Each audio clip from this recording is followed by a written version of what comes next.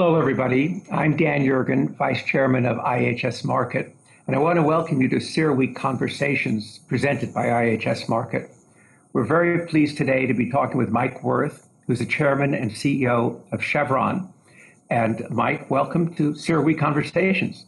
Thank you, Dan. It's a pleasure to join you virtually from my desk at home. Right. It's all of our home studios. Mike, I thought we might start when we were talking before. You mentioned you were in Singapore when the SARS outbreak occurred, and wanted to ask you just what you learned from that and took away from that. Yeah, so I did. I lived in Singapore it's almost 20 years ago now when SARS broke out, and Singapore, Hong Kong, and China were most heavily impacted by that. And relatively small scale in the scheme of what we're experiencing now with COVID-19, but at the time really impactful, particularly in those communities. I recall how quickly people modified their behavior, and the fear of the unknown was palpable, and people didn't know how it was being passed within the community, didn't know who they could trust. And there was a period of time there where the uncertainty was very high. And of course, SARS had a high fatality rate.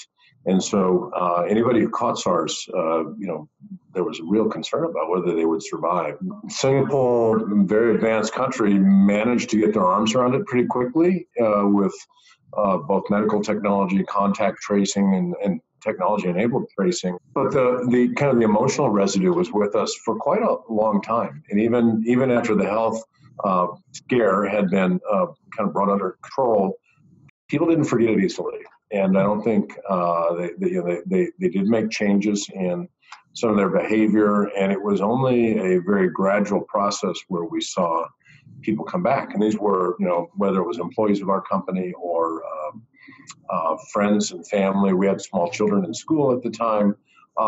It was on everybody's mind for much longer than the actual, in hindsight, the actual health risk was high. And we certainly, as a company, used that experience to begin our pandemic response plan. You may be the only company I know of, at least that I know of, that actually had a pandemic response plan. Can you just say a little bit about that and how you developed it?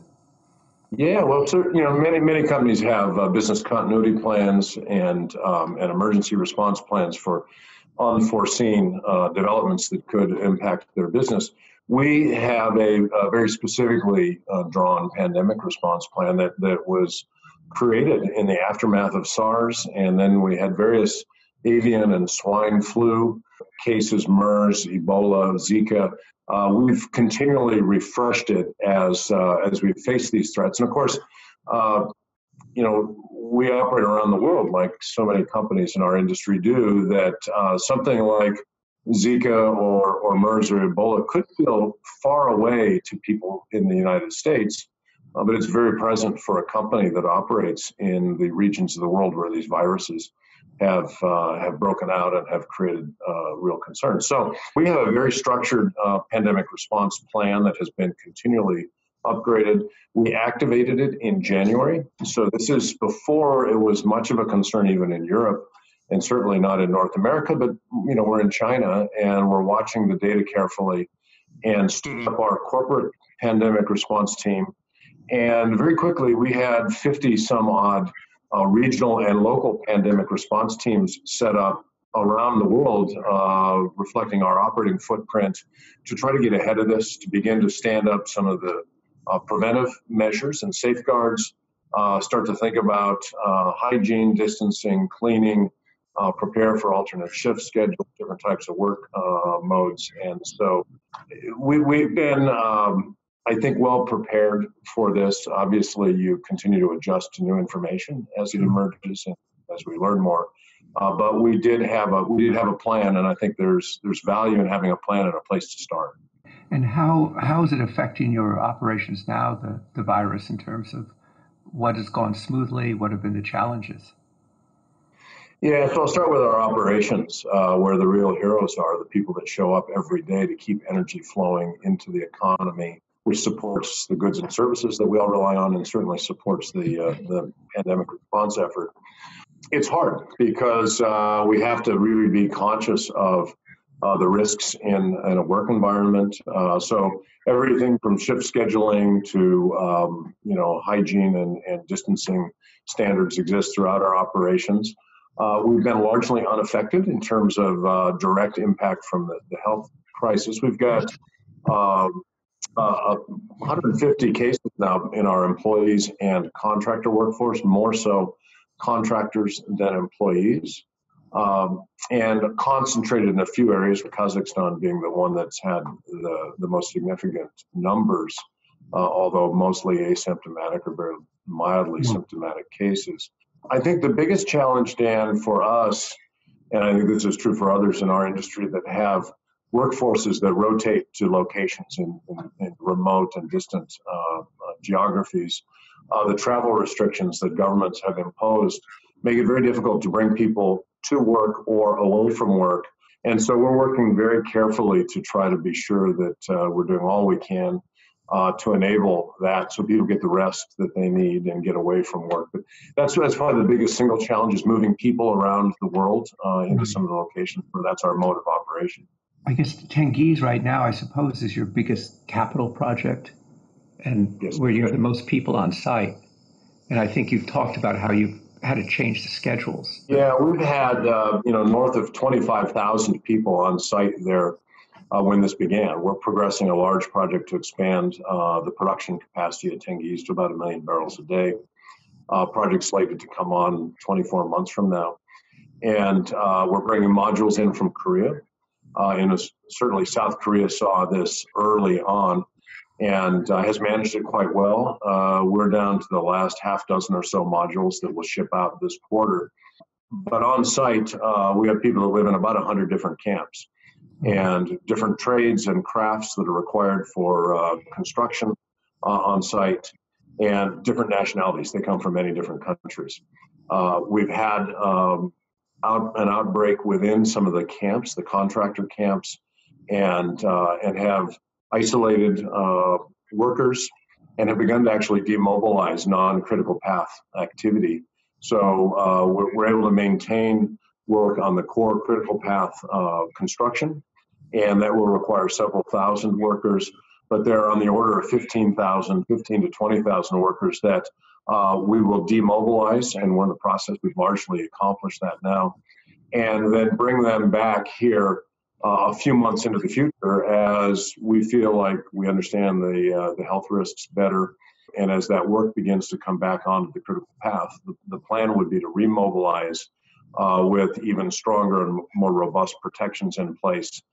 Testing is getting better all the time now, the access to testing technology and capability, and so very thoughtful effort to demobilize and working closely with the authorities there to do it in a way that is safe.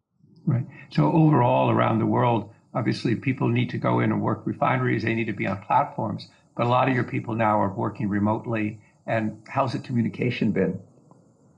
Yeah, so about a quarter of our workforce are out on operating facilities, ships, rigs, refineries, plants, and about 3/4 work in some sort of an office environment, from small ones to large ones. By and large, we've transitioned to working from home or from alternate locations for almost all of that workforce. And it has been, I think, smoother than most people would have guessed if you would have said, we're going to do this, and we do it in a very short time period. We closed the books on a quarter for the first time ever, with everybody working remotely around the world. We have managed to continue, the core functions of the business with a workforce that's working remotely. A lot of our people are set up to travel, to work from home, and so they have the basic technology, and we've been investing in the infrastructure to enable remote work for years. We're really, I think, climbing the capability curve more rapidly than we would have in normal times. Well, one thing with, of course, the oil industry, the global oil and gas industry has continued to deliver and has shown, I think, resilience that, some people might have doubted beforehand. Everybody has a different definition of what's essential. And I chaired a business roundtable task force to try to get the states in the U.S. to agree on a common set of definitions, because I learned from my counterparts at companies like 3M and Johnson & Johnson and Procter & Gamble that their supply chains for everything from hand sanitizer to PPE rely on small and mid-sized suppliers who are being shut down by well-intentioned local officials. Energy has been pretty clearly deemed essential because the supply chains that support everyday life and especially support the health and medical industry require energy to function. So our workers have been deemed essential by governments around the world, but they still work under these very demanding circumstances with a lot of uncertainty. And I think the industry has a lot to be very proud of, that we've been able to continue to meet those needs even as demand has come off, and markets now are pretty well supplied. But if you didn't have the essential products and services that enable the response, the situation would be even worse. And so I think our industry, as it always does during times of crisis, be they natural disasters, conflicts, different unforeseen events, the men and women of our industry step up and perform in a way that should make everybody work. One thing that people hadn't thought about, not so long ago, people were criticizing plastics and everything like that. And now, I mean, what is PPE? It's mostly plastics. It wouldn't exist without the petrochemical industry. Gloves, gowns, masks, face shields. And if you go into an emergency room, an intensive care unit, or a hospital, the medical supplies and medical equipment are manufactured from materials derived from petrochemical products. They're packaged and then they're kept sanitary and sterile by these products. And so, our industry is ubiquitous and essential, and particularly in terms of the things that are absolutely necessary for health professionals to respond to this. Whether it's either, as you say, an emergency room, or even, people are discovering there is an advantage of plastic bags over reused cloth bags in terms of safety and health. But I think it's not a message that's well recognized, I think. People, do you feel people make the connection between what you do? Right now people are I think, focused on the first order issues that they're facing, right? Are they safe? Is their family safe? How do they change their behavior to try to ensure people stay safe? And then the next order, which is, do I have a job? How are my finances? And so I think these other issues, as a matter of kind of interest or policy, are lower down the list for the average person. People that are close to the industries are aware of them, but I think the average person is not. You did say that, obviously, as you noted, we're in an area in which demand has collapsed in a way that probably had never been anticipated. The severity of the downturn, how has it affected you all? How are you adjusting? Well, I think like everybody, we've seen demand for finished products collapse with the policies to restrict economic activity around the world. Certainly, jet fuel has been the most heavily impacted, and you've seen that the aviation industry is under extreme pressure right now. Gasoline probably next in terms of impact, down plus or minus 50%, sometimes more than that, as these lockdowns have gone into place. Diesel fuel a little bit less because it's agriculture and transport of goods and services are still required. And so we were already in a market that was pretty well supplied, and we had OPEC with production cuts in place through the last few years for the most part, and I think the margin and price environment has reflected a pretty well supplied market. As the demand dropped off dramatically, and then of course we had the breakdown in the relationship between Saudi Arabia and Russia at the OPEC meeting. It's created a market that's tremendously oversupplied, and demand has dropped at a rate and in a magnitude we've never really seen in modern times. I was thinking that it used to be that $30 a barrel would be the worst case scenario. Now $30 a barrel is, in a sense, almost a welcome scenario given where the market has been. Amazing how quickly we normalize our expectations. Yeah, when we've been down in single digits and in the teens, $30 seems like at least a waypoint on the journey back to what you would consider to be a more normal balance in the market and prices that incent the right kinds of investments and development. The other day in your earnings call, you said that kind of everybody, more or less, everybody knows what the playbook it is, but the question is execution of the playbook. And I thought maybe you could elaborate on that. Sure. We're a commodity business, and as you've chronicled, in your writings over the years, the cycles of the industry are well known, and the market is never truly in balance. It's always in transition from length to shortage, and demand and supply are constantly moving. You've got storage and inventory that help work through the imbalances as they occur, and then the market signals tend to incent consumption or conservation, investment or slowing down of investment. But there are cycles. It's a commodity business and it's prone to cycles, and it's a capital-intensive business, which means your balance sheet really matters. And so certainly, having grown up in the downstream side of the business where margins are tough and generally, you prepare for them to be tougher next year than they are this year.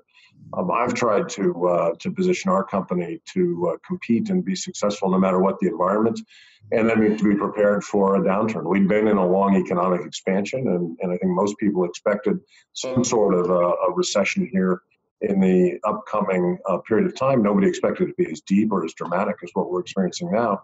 We had the company prepared with a strong balance sheet, low levels of debt, a flexible capital budget, which we've intentionally reshaped from one that a decade ago was heavily dependent on long cycle, very expensive projects where you have little flexibility once you've sanctioned the project, to one now that is dominated by shorter cycle projects where we do have flexibility, and then a low break-even price. And so we've been trying to take our cost structure down, invest in assets that have a lower cost of supply, so that we could be prepared for a down cycle and to be strong enough to withstand even a prolonged period of time of tough market conditions.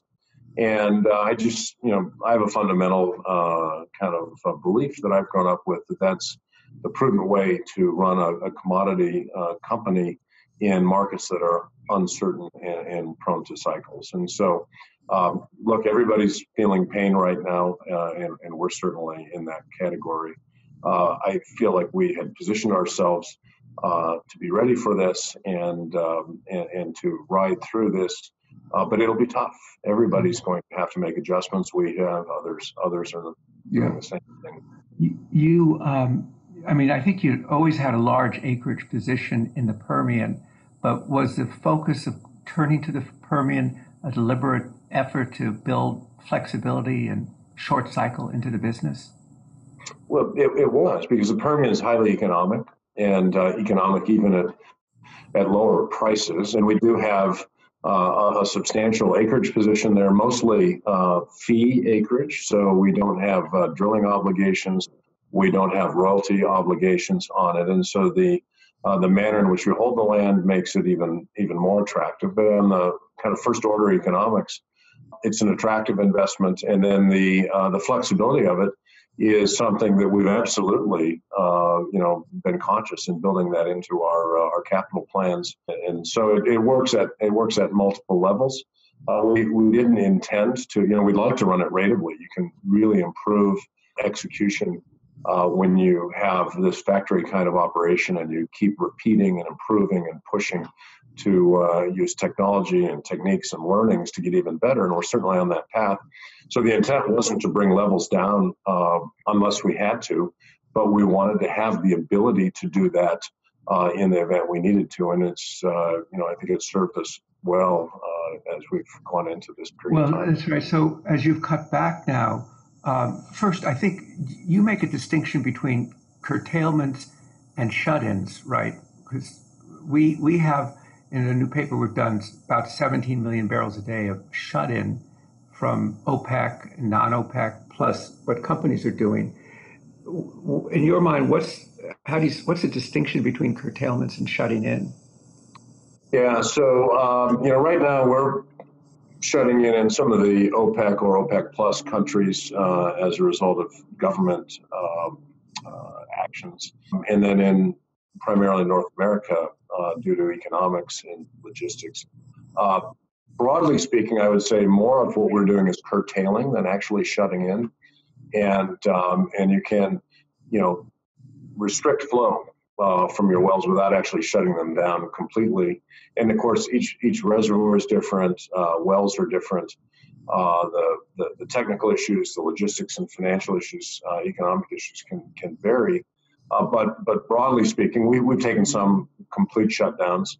But in general, if you can keep production flowing, you can mitigate some of the risks of a hard shutdown and a restart, which can be solved with people and money and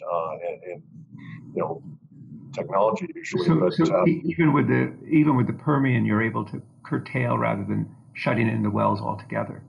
Yeah, and it varies. There are some areas where we may do a shut-in of an area completely, which allows us to take some cost, which in the short term might be variable, but in the medium term, or in the short term may feel like it's fixed, but in the medium term it can be variable to the extent you can shut down an area of operations, the infrastructure that goes along with that. And so there will be some areas where we may take in full shutdowns, but more of that would be curtailing production to limit some of the economic impacts of these things, but also reduce the risk of damage to reservoir or well. Right. Listening to you, and again, what you were talking about a week or two ago on your earnings call, I have the sense that resources are an asset, technology is an asset, but that you see the balance sheet as an asset too. And I thought maybe ask you to just elaborate on that idea. Yeah, I really learned this from our now retired Chief Financial Officer, Pat Yergin, who emphasized to me throughout my career that the balance sheet is one of the most important assets the company has. As an engineer, I tend to think of refineries and platforms and oil fields as our assets. And the message that Pat was making is that the balance sheet is an asset that you will have to rely on at some point. And if your balance sheet has been weakened, like any other asset, if it hasn't been maintained and taken care of, invested in, it can't perform the way you may need it to perform. And on the other hand, if you tend to your balance sheet the way you should tend to every other asset in your portfolio, when the day comes that you really need to lean on it, your balance sheet will be strong, it will be healthy, and you'll have the ability to get performance out of that asset when some of your other assets are under stress because they can't perform, largely because of things outside of our control. And so I think it has led us to have a kind of a conservative view on financial matters, but certainly one that, again, to my earlier comments on commodity business, you do need to be prepared for these cycles. Right. Well, where we are in the cycle now, does it look to you that storage is pretty full or very full?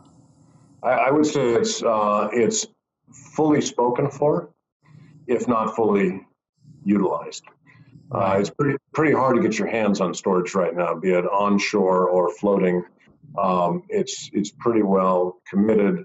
And of course, those who hold the storage, they've got some options. They can use it. They can make it available to others. They can hold it for the future, depending upon their view of the market. But access to storage is pretty tough right now. If we look to another part of your business, which is LNG, how does that look now?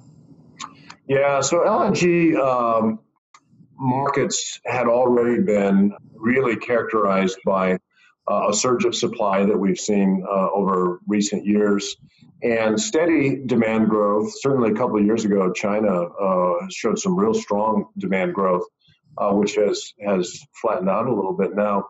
But LNG markets had been cyclically a little low on supply, and demand, kind of grows steadily where supply comes in these big tranches. And so we've already seen LNG prices, reflecting that. This current circumstance doesn't help as economies have slowed down, and demand for LNG reflects that as well. And so you're seeing cargoes out of the U.S. that are not flowing that people expected to flow. Prices are reflecting spot prices.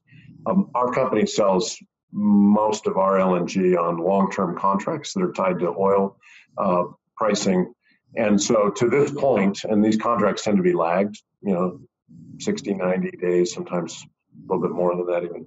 And so our LNG sales have actually reflected oil prices back when they were at higher levels than they are now. We're beginning to see these lower oil prices will roll into our contract pricing, which will bring oil link prices down closer to where LNG spot prices have been here over these next period of time. And it clearly, a lot depends on the timing of recovery. Everything depends on timing of recovery. I mean, a lot of interest in OPEC actions, a lot of interest in curtailments or cuts out of producers.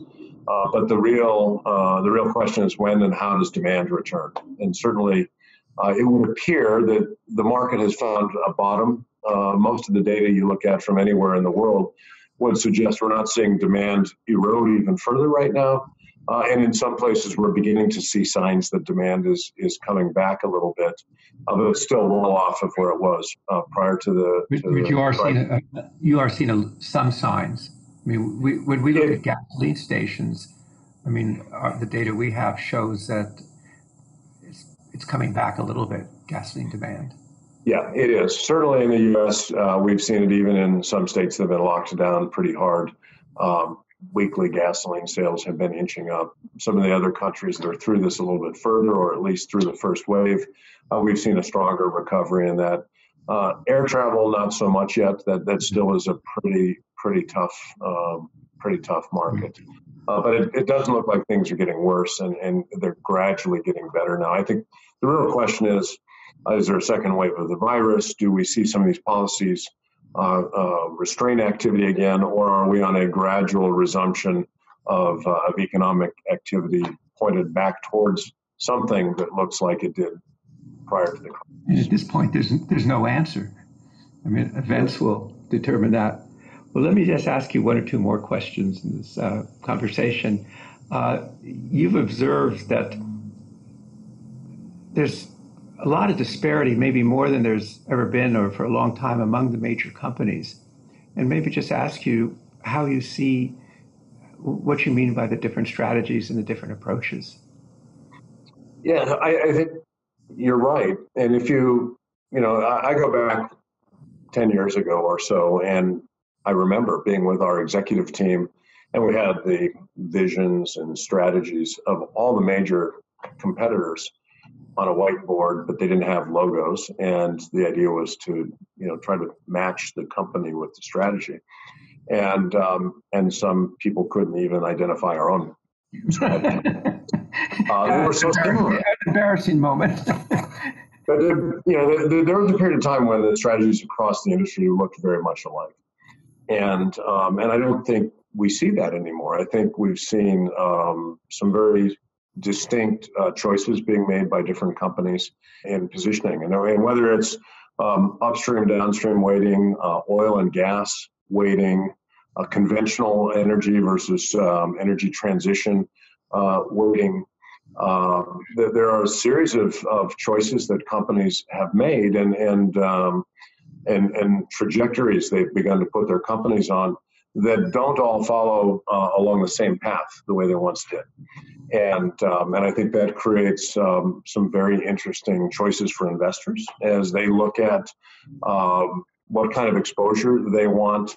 I think it creates interesting choices for the companies as we look to recruit talent and compete, invest in technology, have access to markets.